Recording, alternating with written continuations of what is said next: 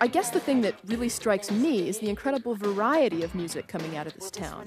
I mean, it's really pretty hard to define the Minneapolis sound because there are so many distinctly different sounds here. Cash register is ringing. I think that's the sound of coins dropping into the cash register. I just say it's a Prince sound because I think that's where it all began. And everybody's taken different pieces of it and incorporated it into their own sound. There's a lot of them. There's not just one. People are looking for the Loch Ness Monster, too. I see so many national groups now that I hear the Minneapolis Sound. There's a lot of groups with the Minneapolis Sound. Unfortunately, they don't have that chili sauce or that bacon grease, but they're doing good.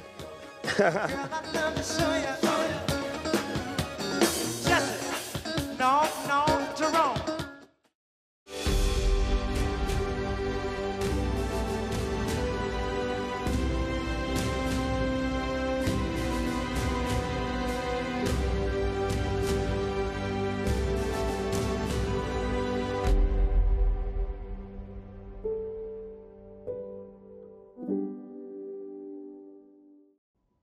Hello, I'm Toussaint Morrison. Welcome to Minnesota Experience. So for the first time in 30 years, we're broadcasting Minneapolis Sound, a documentary that looks into the local music scene in the 80s, produced by Emily Goldberg. Hello. And we're also here with Bianca Rhodes, daughter of Minneapolis drummer Jellybean, who played with The Tyme. The Tyme. Emily, Prince is in this documentary, yet he's not lively interviewed in the video at all. I tried so hard. Yeah. But no, I don't think he was interested in being on TV. You know, at that point, he'd only given that one interview with Rolling Stone. Oh, really? With my friend Neil Carlin. Yeah, it was Okay. called Prince Speaks. You know, it was like a big deal. It was a big deal because he didn't speak. You know, that was kind of a lot of his shroud of secrecy and mystery, I think, that was part of his appeal. So did it ever get annoying at all having a father as a drummer, playing all the time, you know, in the kitchen? It was really fun for me to see him just love music like that. Yeah. And then, of course, getting to see him on like Saturday Night Live and Arsenio Hall, where I get to stay up late. That was my thing. It's like, Daddy's on TV. Turn the TV on, I get to watch it. Yeah. She was only, let's point out, she was only six, I was only when this 6 when documentary this doc came out. Oh, wow. Was there any part of you going into the documentary that felt, you know, some hesitance? No, I was really excited. I was really excited to tell this story because it hadn't really been told. I mean, I think the nervousness was with some, you know, just trying to connect with people. And, you know, I even had trouble getting the replacements. You know, it's like it was hard to get people to agree to do it. And also figuring out who to put in and who to leave out because the scene is so huge. That was the hard part. And that's a lot of why I included myself in it because I really did want it to be not the Bible of the Minneapolis music scene, but just one person's take on it.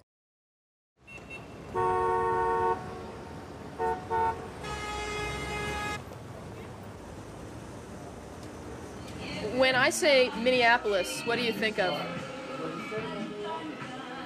Boring. Nothing. Farmland. Snow. Land of 10,000 lakes. Boredom. Mini small Opolis city, right? So like it's a small city, so Minneapolis. Ew, I wouldn't want to go there. That's all I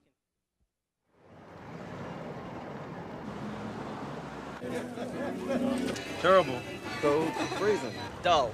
Cold weather, bad cars. Minneapolis seems like I might as well be Siberia, you know, to me. Anyway, the point is, somewhere around 1984 or so, Minneapolis became important enough in the pop music world to take its place next to Motown on the proverbial musical map. There's Jam and Lewis and all of those guys from the Tyme. Plus there's Hüsker Dü, the Replacements, the Jets. Okay, so I figure we should probably start out at Paisley Park. You know, get the South stuff done first, and then we can head up to First Avenue after lunch. And then I think we'll have plenty of time. This is the story of one woman's search for the Minneapolis Sound. Oh, that is so corny. Okay, all I have to say is that I set out to talk to musicians and fans and critics here and on the coast to try to find out what all the hype is about and to see if I could come up with some sort of definition of the Minneapolis Sound. And then we can cut to a Prince video. I think he stinks. Prince makes me wince. He's very, very gifted. One of the most gifted pop musicians of the decade. Possibly the most gifted pop musician of the decade. Purple rain, purple rain. Are you a Prince fan? Yeah, big fan. A lot of people say I resemble him a little bit. I played ball with Prince in Central High School. You know, he's yay tall, but he jumps like a high man. That's the truth. Anybody will tell you that. Prince, a very talented man. He could be the next king. I do not know.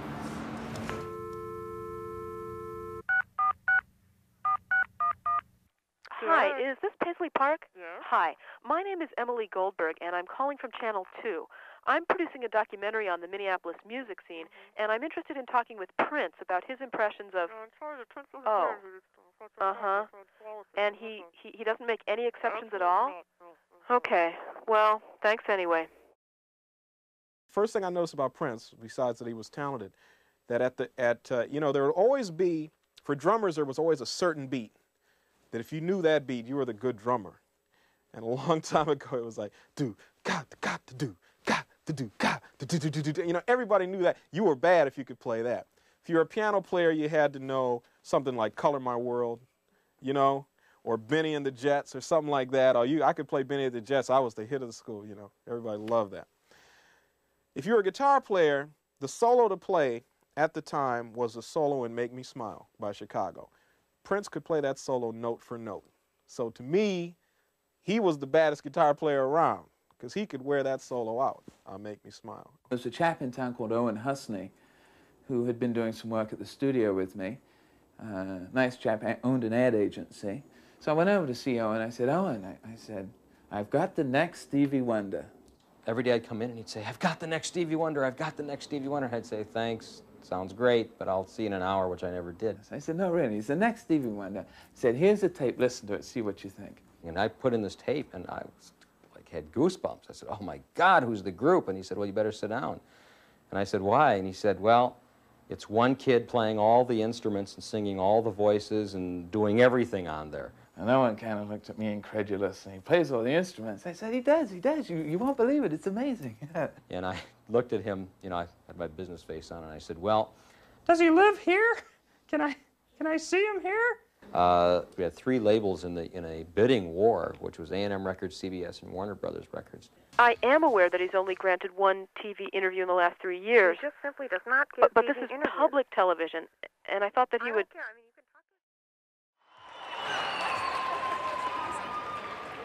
Prince couldn't be here tonight, but he would like to say thank you very much to all his fans, and he loves you very much. Thank you.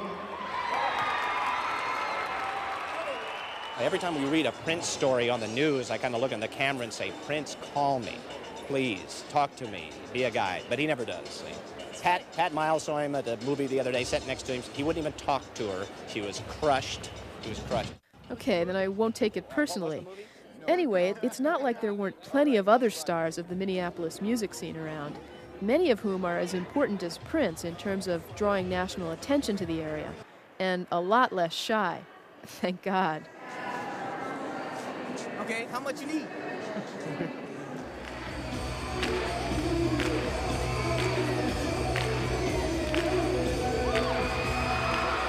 This was hot. A reunion of the Tyme, the short-lived but extremely popular band that Prince helped put together. This band made a star out of lead singer Morris Day and got people around the country excited about something called the Minneapolis Sound. Everybody walk your body. Hey, everybody walk. The days of dancing in one place are gone. Honey, you know you can't dance with them tight jeans on. If you try to cop a dip, you trip, slip, and fall. Walking's for the cool, baby. Put on the camera song. Hey! Everybody walk your body. Everybody walk your body. Everybody walk. I would say that they're probably, arguably, the best band of the 80s in the sense that they played very well together. They had a very great look, a very great style. They had all these elements that make a band exciting. Everybody walk your body. And I think that they broke up before they ever really reached their potential. What time is it? I think Morris Day was a very influential performer, as much as Prince was. I mean, you see guys who try and beat Prince and Morris Day sometimes out there. Right? It's really interesting. What do they come out like? Not too good, especially out of LA. There's a lot of real fake Minneapolis people in Los Angeles.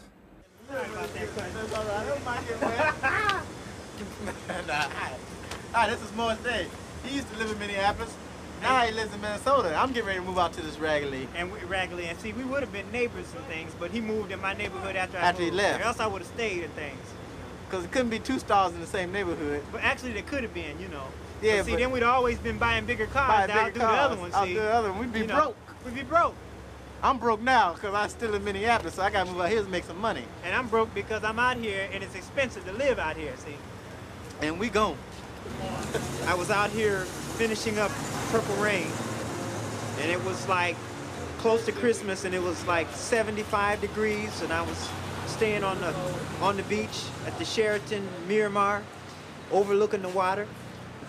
And I called home, and my mom said it was about 60 degrees below zero with the windshield.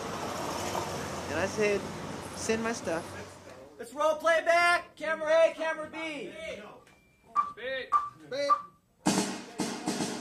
When I saw those fishnets, black pantyhose, big legs, show through the hose, fishnets. I'm actually from Springfield, Illinois. I was born there. We lived in the projects there. And then we moved in, to Minneapolis, and, you know, my mom got better jobs. My mom raised, you know, me and my brother and sister. And my point is, I guess you would say that we were kind of poor. But I guess poor is a state of the mind, right? Because I felt rich. I never knew that, you know, we were lacking, you know, in the money department. I had a bicycle and everything I needed, you know. Yeah. That's nice. Yeah. So how old were you when you moved to Minneapolis? About somewhere between 4 and 6, you know, approximately. We'll say 5. But 5 is cool. Now, when did you get interested in music? Were you always interested in music? Yeah, you know, I used to listen to the radio, and I think the song I can remember is the Beatles.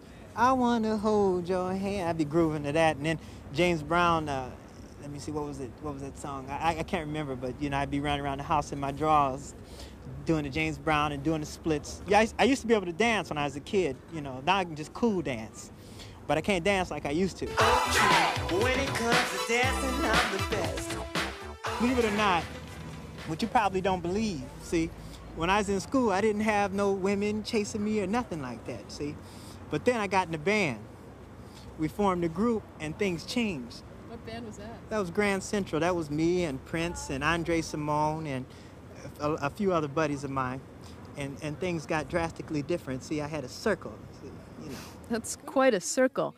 That crowd grew to include the other members of the Tyme. You know, we was all, why don't we go back to that old Tyme footage for a second?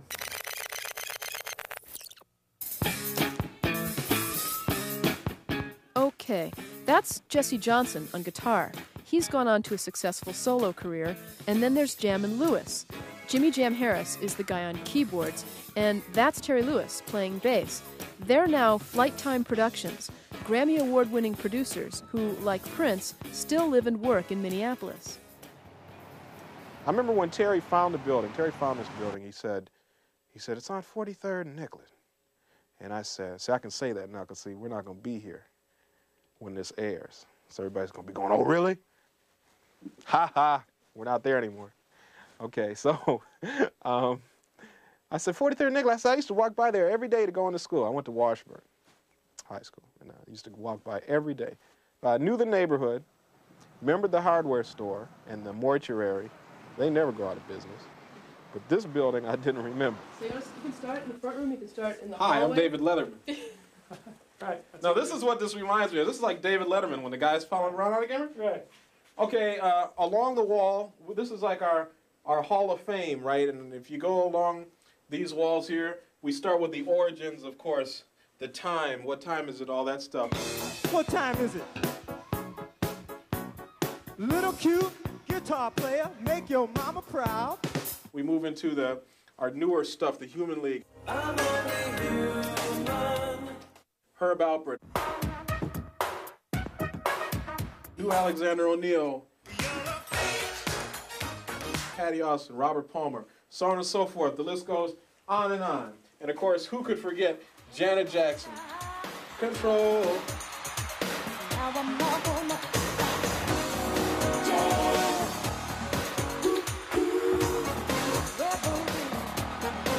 You guys aren't fast enough. Hang on. We have to get a shot. Hang on. Of Let's just one of my best friend and business partner, Mr. Terry Lewis. Mr. Terry Lewis is here at the mailbox. Me and Terry were aware of each other. This is in junior high. We got together, we did a couple gigs. Terry went off and formed Flyte Tyme. I went off in a few different bands. And then we got to a point where Terry was playing, I was DJing at the Foxtrap, a club called the Foxtrap, which is now Jukebox Saturday Night or whatever. I was spinning records upstairs, his band was playing downstairs. He'd come up and watch me spin, I'd go down and watch the band play. So it was like, we were always like this. We even tried to get together a couple times and write some songs, but it didn't work because I was so into this melodic singing group thing, and he was into the P-Funk, Funkadelic, serious, you know, we just were, we clashed. Didn't work. And, you know, eventually, I think that's what did work between us, was that our influences were so different that we finally, at some point, got mature enough to figure out how to mesh them together to make a good sound. This is our piano here, Yamaha. This is where we create all our great songs like Let's Wait a While and, gee, what else did we had out?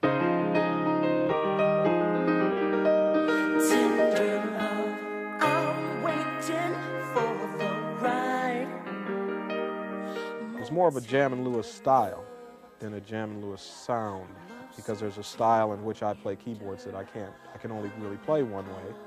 There's a style in which Terry plays bass. There's a style of lyrics that Terry likes to do.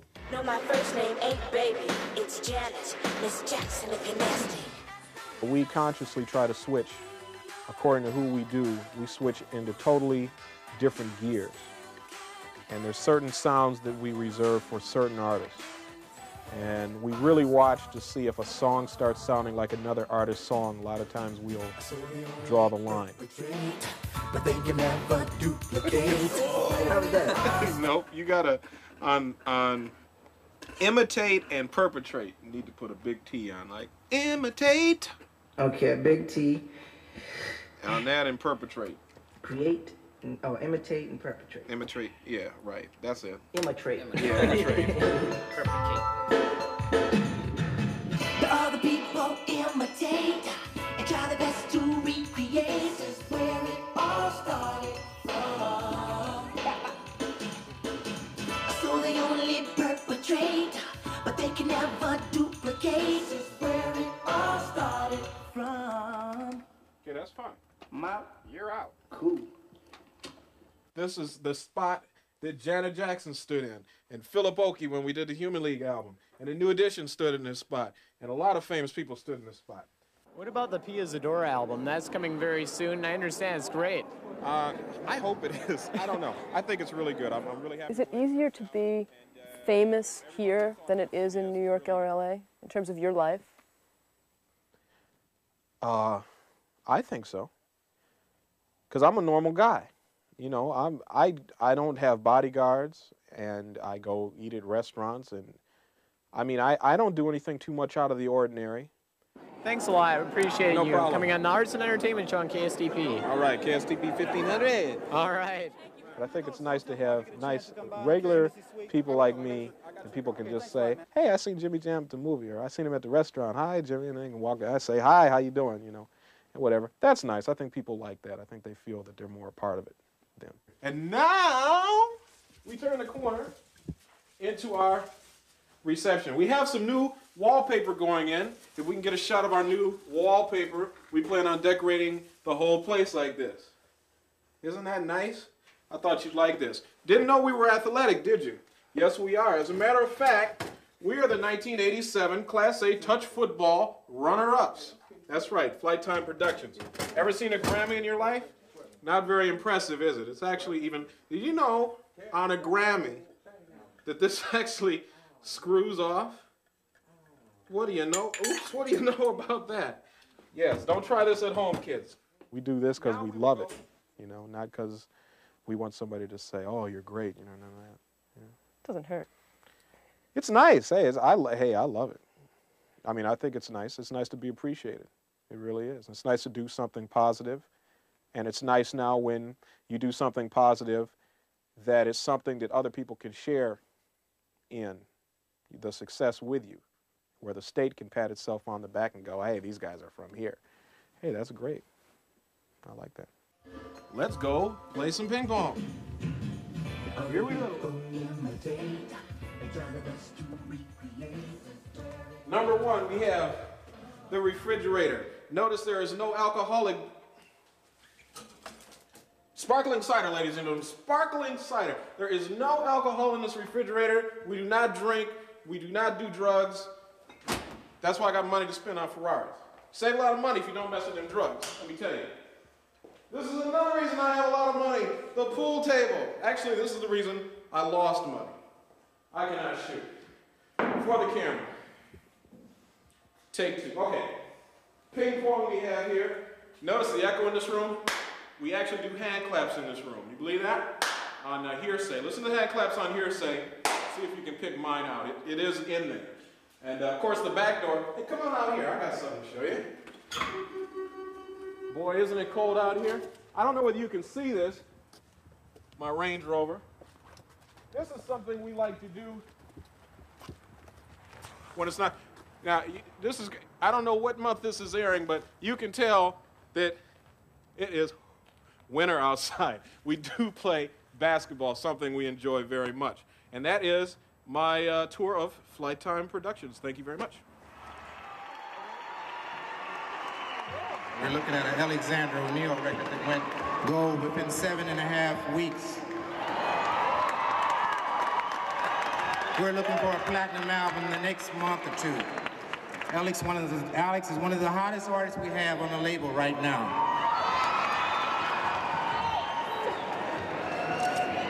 Six months ago when we started this, or whatever it was, I told Alex that we'd have this. Now we got it tonight, and all I can say is, thank you! Double thank you! I really love you guys. Thank you. It's good to be home. Thank you. Cloudy was the day when sunshine came into my life and made it brighter.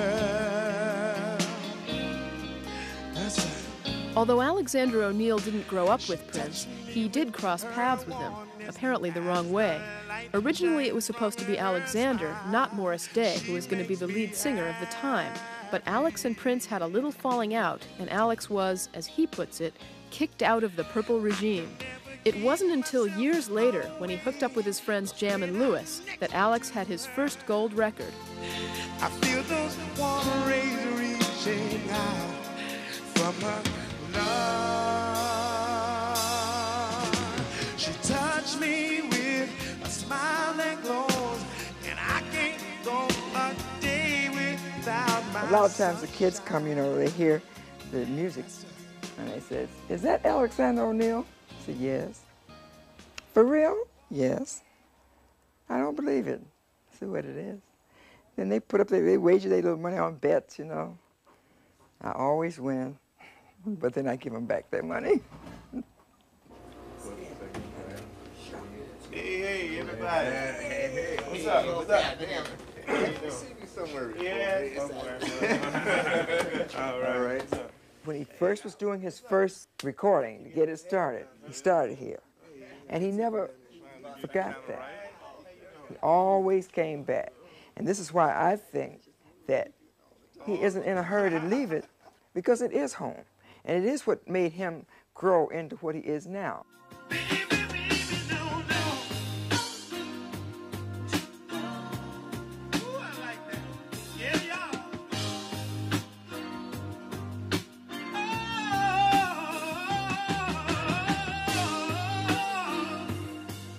Well, actually, you know, I had never really tried to get off into performing because I always thought that sports would be my claim to fame.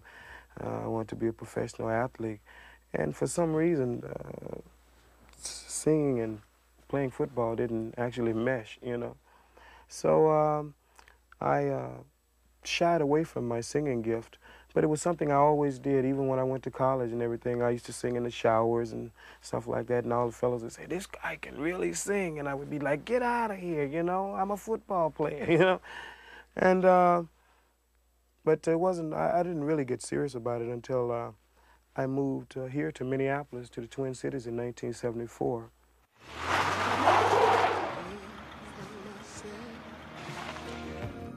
It's Alex, really? I used to play at a club called Sylvia's on Cedar, which is now Club Cedar. And that was like my regular playing place, you know. And I would pass by Mickey's Diner every night to work, you know. And I say, one day, when I have the opportunity to have, you know, a national album, I'm gonna take a picture in front of Mickey's Diner, and it's gonna be the joint, right?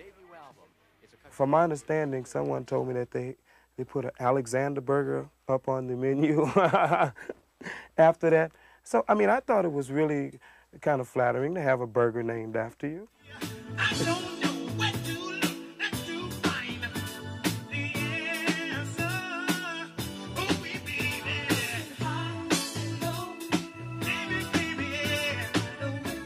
Here you don't really have a lot of excuses for not being the best you that you can be. It's very cold in the wintertime. You know, there's not a lot to do. So you spend more time indoors creating music. I mean, where's that thing? Where's the thing? I need the thing. Give me that thing.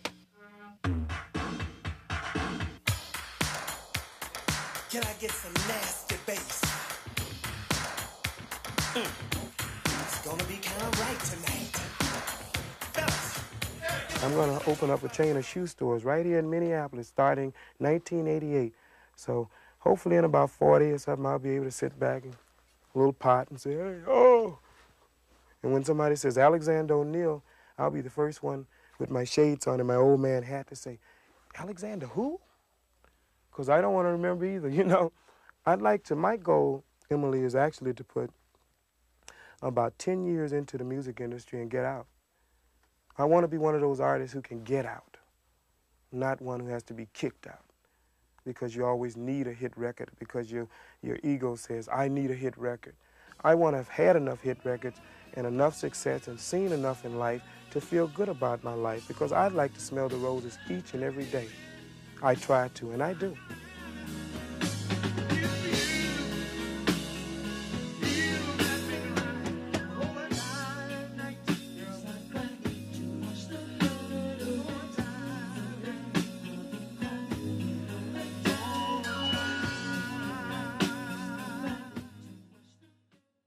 Alexander O'Neal, how was it interviewing him? And then also, what is he doing now? You know what he's doing now. He's in London. Okay. He's still very much involved in the music scene to a certain degree. Europe loves Alex. And they always have. And I think even at that time. It was like, they kept that man. Yeah, Wow. yeah. I mean, being in that basement with him, that basement of the hair salon, which I just love that whole story because it's so local and lovely and small, you know. And it was just amazing. I mean, that voice is so beautiful, really, really beautiful. Yeah. So it was great, you know, spending time with him and interviewing. He never took the shades off, so I don't know what was really going on back then. That's a Flight Time. That's a Flight Time Jimmy thing. Jam. Yeah. Chili sauce thing. Yeah. S'mores. So it's been 30 years. What is Jellybean doing now? He still tours with the Tyme. The Tyme still tours. He's finishing an album, and he's also playing with a lot of different Prince-inspired or pieces of the all-star type teams out and about around the world. So he's still very, very, very active. So you must have met everybody, right? Yeah. Oh, like so, you've met Prince. Yeah, so it's the Purple family. They're like my uncles. Like that's how they've been referred to my entire life. It was like an adventure listening to Rhythm Nation and stuff like that, like right before the rest of the world would hear it, because that's Flight Time production. He played on Rhythm Nation? Or? Black Cat is my father's song. Wow. Black Cat is my father's song. Okay. Very cool. How was he interviewing Morris Day? It was really interesting because we interviewed him a couple times. I was out in LA, so they were making that fishnet video. And we interviewed him in the daytime, and he was lovely and, playful, and I love that line about, I was somewhere between, what does he say, I'm between 4 and 6. Let's say 5. 5 is cool, 5 is cool.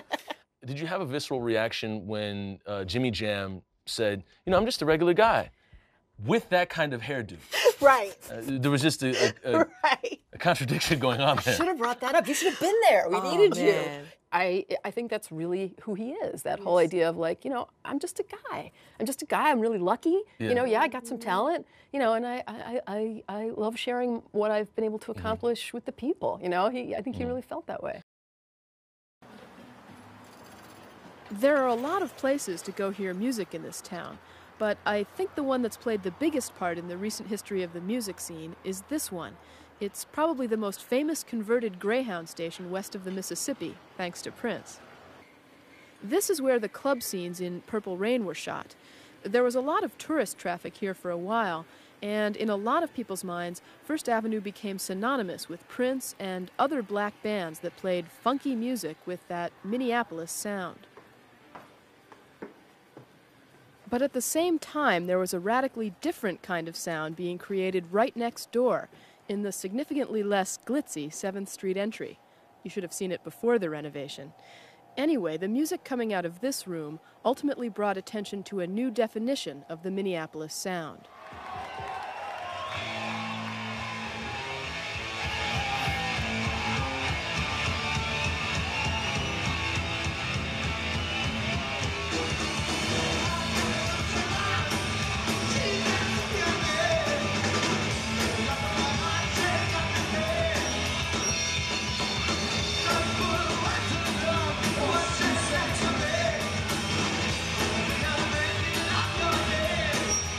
We've been called everything, good, bad, and otherwise. So Especially ugly. sort of used to hearing all kinds of wild descriptions that I would have never thought of, like proto-punk or post-psychedelic or Paisley Park poop. It just, we make music. I know that. That much I do know.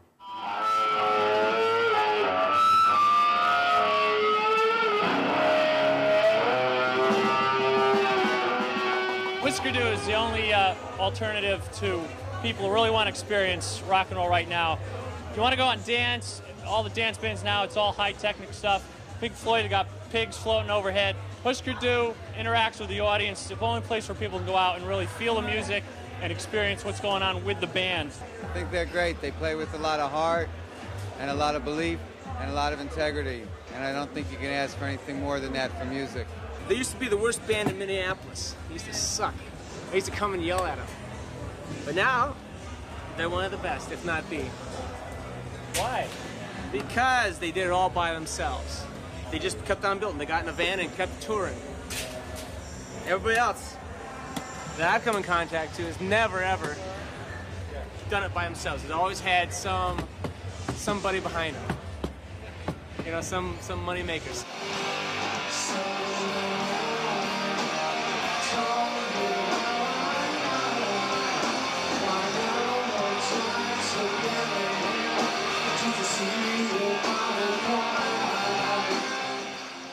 What's it like playing in Europe?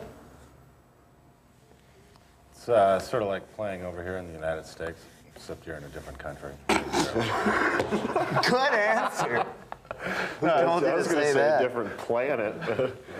No, it's I don't know. A lot of times the people that show up at the shows are Europeans. Yeah, they're speaking a different language. They don't want to borrow dollars. They want to borrow lira. No. Walking around with your head in the clouds, it makes no sense at all. So you're so short, but you're walking so tall, it makes no sense at all. There was a lot of good music going on in the late 70s, a lot of the punk rock stuff and the new wave and the art thing and all that weird stuff. You could play any kind of music you wanted just as long as you meant what you were doing.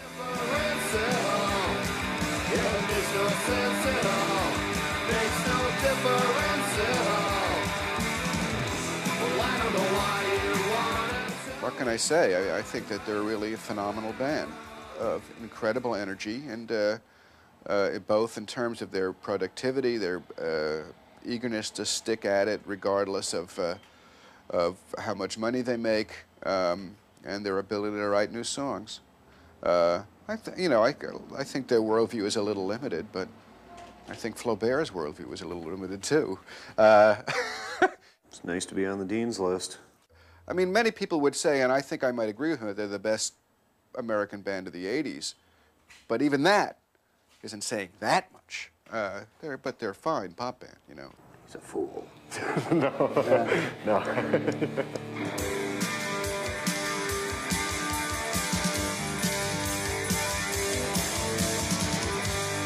Turn the world on with her smile. Who can take a nothing day, suddenly make it all seem worthwhile? But you got and you should know it. The general climate is real conducive to people being creative. You know, just the atmosphere around here. It's real positive. You know, there isn't a lot of backbiting and stuff like that. Nobody's pulling favorites in this town. Nobody's like really competing against each other unless it's on a real good-natured level. You know, it's the Midwest. We gotta be honest here. I mean, it's hard work and all that stuff. You know, it's really true, I think. It's a weird thing. People could take this the wrong way, but we're awfully good at what we do. We're awful good musicians, and we're good songwriters, and we're good people. And this is what we do the best, so this is what we work at the hardest. You know, and if you're good at what you do and you work real hard at what you do, you find the reward from that.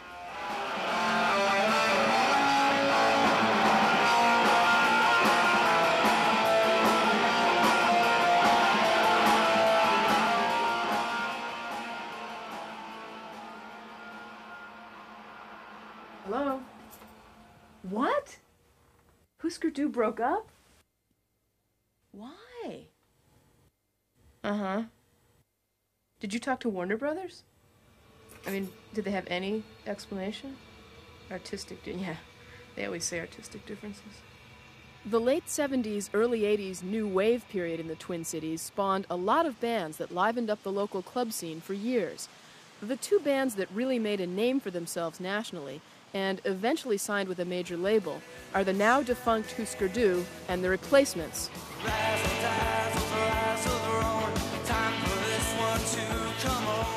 I love their attitude, I love the music. You never know what they're going to do. Well, I like the Replacements before they got really big. Because, I don't know, their heads got really big or something. So I went to their last show and they were just drunk.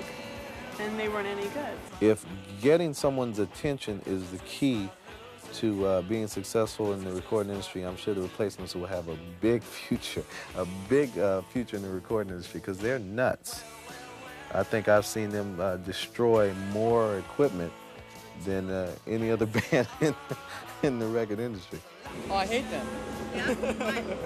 Why? You really want to know why? Are any of you guys the Replacements? No. Because they don't know how to play guitars, they don't know how to sing, they don't know how to do anything. They're just guys who pick up guitars and then all of a sudden they're famous. I wish that would happen to me. The Replacements, you guys are sick. These guys have quite a reputation. A lot of people say they're successful in spite of themselves. I was really looking forward to meeting these wild iconoclasts.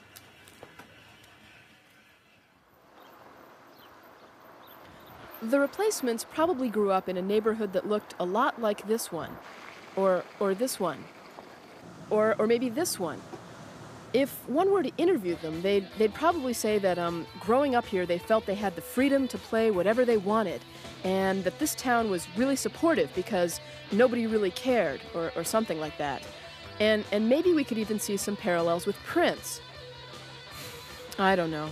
The only parallel that I can see is that neither of them would grant me an interview. Their lawyer says it's because they're obstreperous. Obstreperous? That's what he gets paid for, words like that. He gets paid by the letter. I don't know.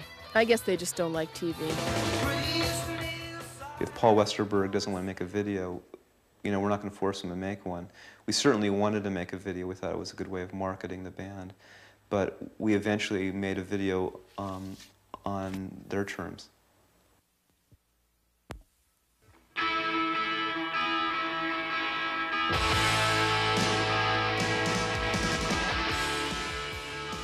The visions are a lot more mature than I think most people would give them credit for. I mean, you know, Paul writes songs I think a lot of more mature artists only wish they could write. I think they challenge themselves. It may have something to do with, we're talking about the Minneapolis scene, with not being from a major city like LA and not trying to fit into certain molds that are created in scenes like Los Angeles and New York. In order to play clubs out here, maybe you have to be a specific kind of group. I think they're able to invent themselves up there without any encumbrance from big record companies and seeing bands riding around in limousines and stuff like that. It's like a nice place to develop. And hopefully, the scene won't change much so we can get more bands like this. Good afternoon and welcome to Powell Lincoln Mercury. It's nice to have you with us. There's a couple of cars that I would like to show you before we get to the big ones upstairs. I asked myself the same question. Why is this guy selling me a car in the middle of a documentary about the Minneapolis music scene? Well, as it turns out, there's an intimate connection between this Twin Cities car dealership and the tremendously successful family pop band, the Jets.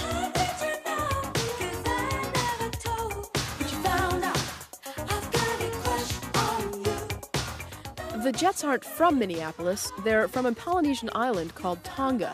But they became associated with the Minneapolis music scene in 1984 when they hooked up with their manager, Don Powell.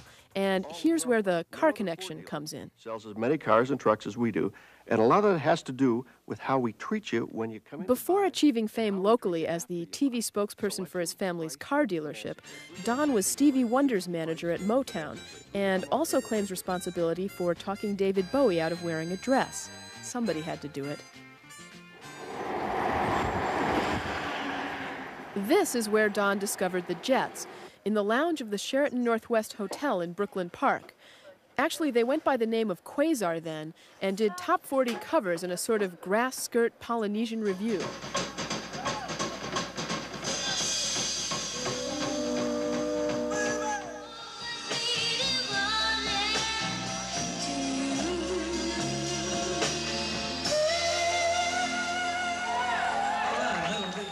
They called me at the Ford dealership several times, and each time I said, look, I'm out of the business, I'm out of the music business, I'm quite happy doing what I'm doing now, and it wouldn't do any good for me to see you anyway. Well, they literally called me at a time when, which has probably happened to you, you pick up the phone and you can't think of an excuse at that time, and they were playing close to where I live, so okay, fine, I'll come over. And I had to talk a friend of mine into coming along too. I said, look, we'll only stay one set, I promise, and we're out of there. So we went over to see him and stayed for the set, and on the way out to the parking lot, I said, this is the one right here.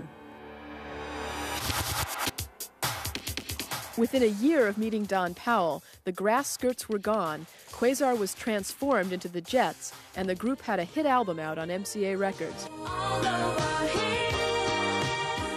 Crush On You got a lot of pop play, and then You Got It All just exploded and took it to platinum. And anytime you can do upwards of, I'd say, 300,000 on a new act as a record company, you're very, very happy. And platinum was just like beyond anybody's dreams.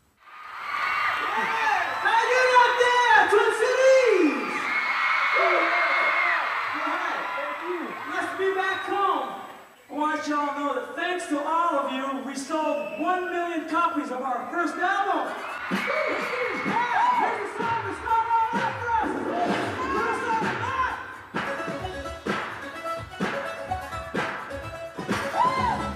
I think the Jets' image is good old, all-America, family fun. It hasn't hurt that we have had a Republican administration for the last few years, because that sort of embodies what the Reagan administration has been about. It's real accessible stuff, I mean, to everyone.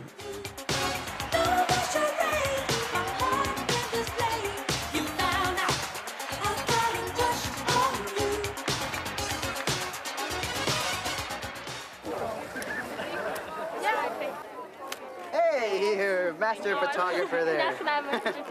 Sure. Okay. They're very happy here. They can go to the shopping mall and people will smile at them or wave at them, but they won't attack them, which is what happens in New York or Los Angeles. They get mobbed, and sometimes it can be a little frightening. Doesn't happen here. This is just everyone knows who they are, they appreciate who they are, but they also respect their own privacy. I wouldn't think of moving our operation to Los Angeles or New York. It's just so comfortable being here.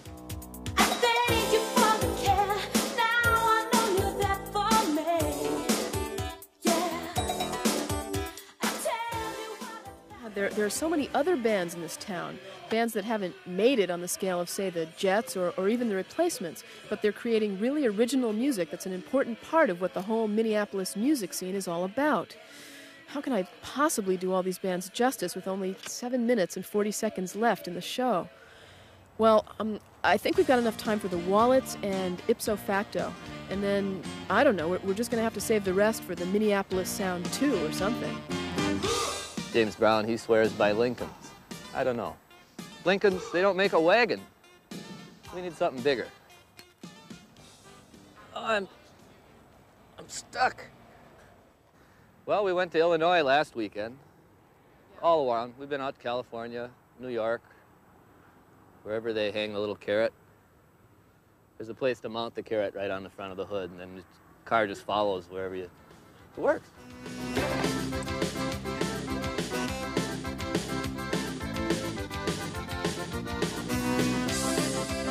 I wanna go to Hollywood. I wanna be a star. I wanna be on Johnny Carson. I wanna drive a Porsche. I wanna fly to Rio. I want a bodyguard. I wanna make millions. I wanna throw a party. If we're in New York and playing a club, people go, wow, accordion, and they just, I mean, it's really a treat and a novelty. But if we're in South Dakota, it's, you know, that's what all the kids who are watching us, that's what their dad plays. So it's like, oh, come on.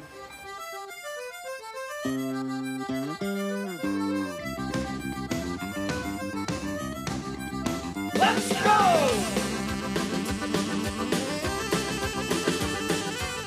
One agent came out, loved the band. And then he said, the one thing I have to do is I have to go back to New York, and then the next time you play, I've got to bring out this somebody. But unless he hates you, we think we have an offer. So he brought this somebody out, and he hated us. So we didn't even have an offer. Oh my God, Nick Davis is back at All My Children. Who's Nick Davis? Remember Nick? He owned the nightclub. Oh, yeah. They're totally nude. They're totally naked. Come on. They're ready for you. As much as a headache as a lot of the business end of it is, and what are we going to do, and is it going to be a success, and am I ever going to be able to put on my 40-piece accordion band show at Carnegie Hall? And I mean, there's a lot of things I want, but I feel really grateful to be able to be doing this, and I genuinely just, you know, have a lot of fun. That's probably the most important thing, is to enjoy what you're doing, so here I am.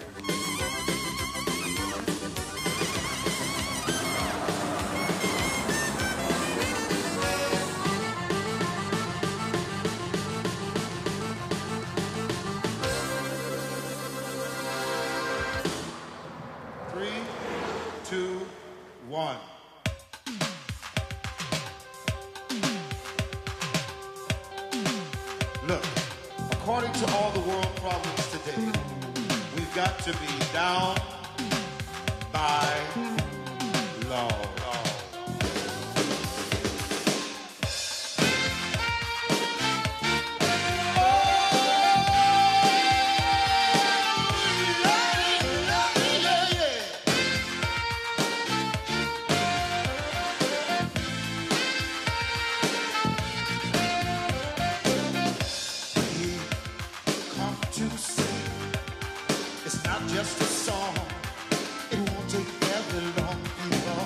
There's 14 black people in the town we lived in.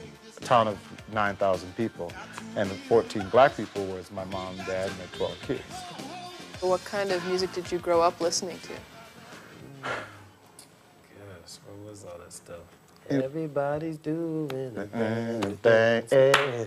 Come on, baby, do the locomotion. Growing up in Worthington, Minnesota, Listen to all that I stuff. listened to more rock and roll. I grew up on Alvin and the Chipmunks. Yeah, that too.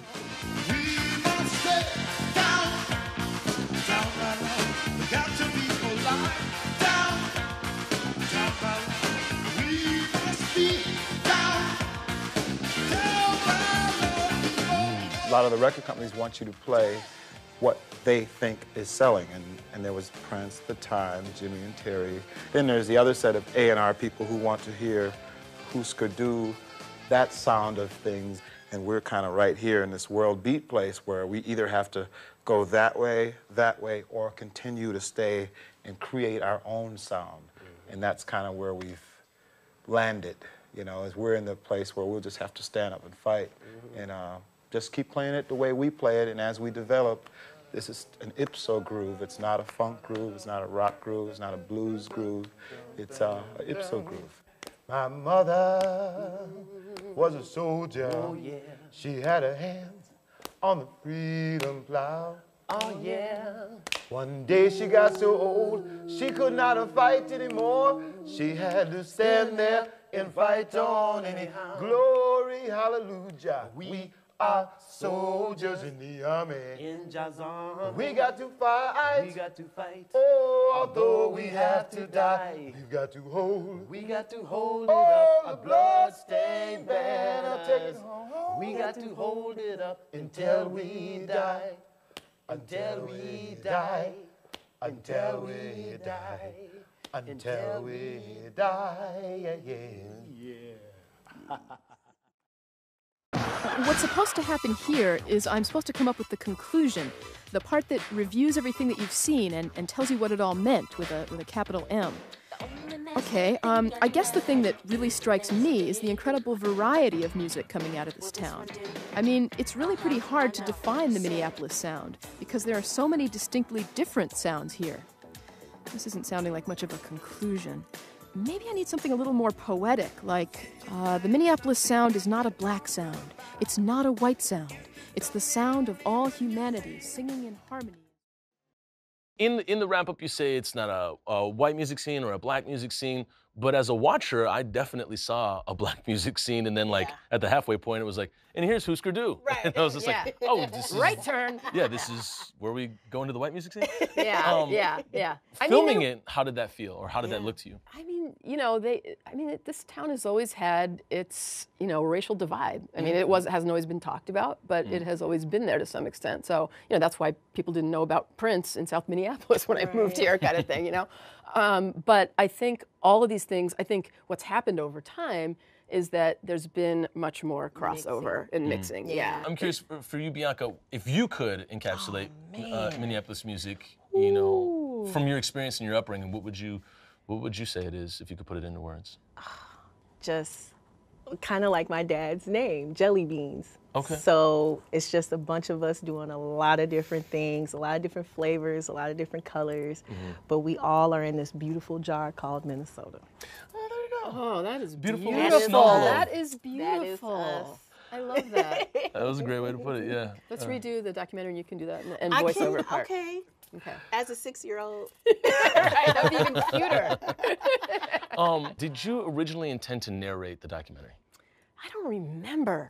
I think the main reason was, I mean, I know the main reason why I decided to go that route was because I did not want it to appear like this was the be-all and end-all telling of the story, because different people, you know, other people would say, why isn't this band in here? Why isn't that band in there? Why'd you spend so much time on these people? You know, that kind of thing. So for me, it was a way to say, this is my exploration. This is my take on what this is, you know, what I'm seeing. So that's why I wanted to kind of connect the dots that way. I loved it. It worked for me. Good. I'm glad to hear it. I'm alternately embarrassed and oh, that hair. But anyway, it was you know, the 80s. It was the Give 80s. yourself some grace, girl. No, but I'm alternately embarrassed and and proud of it, you know, because I do think that it was fun to write like that. You know, I like the writing, and I haven't done something like that really since. And it's kind of fun to have your personal voice carry something, so you can do things. You can be nimble and do wacky, funny things that you can't do if you're, you know, doing your voice of God narration kind of thing, or no narration, you know, which is what I tend to do, no narration, and let the subjects speak for themselves, which is powerful. But you can do some interesting, fun things this way. But I think all the interviews were really, really fun. The hardest one was the Hüsker Dü one, because I didn't know at that time that they were like in the process of breaking up. Oh, so there was all this really, it was one of the most awkward shoots I've ever been on. I could feel something. The energy was just off. Yeah, and I'm like, what is going on? The body language is weird, and you know, it was very strange. So then it made sense, like, okay, that's why, it wasn't me. This is why I was feeling this, so. Yeah, and of course Bob Mould has gone on to, you know, do tons of solo albums and super successful, and yeah, and Grant Hart just died recently. So it's like, it's bittersweet to look at this and think about the people who aren't here anymore, you know, too, and the gifts they gave this town. Yes. Well, Emily Goldberg and Bianca Rhodes, thank you so much for joining us today. Look forward to seeing the next stuff that you do down the road. Thank you. Thank you so much for watching and joining us today. No, Jerome. Yeah, come on, check it out.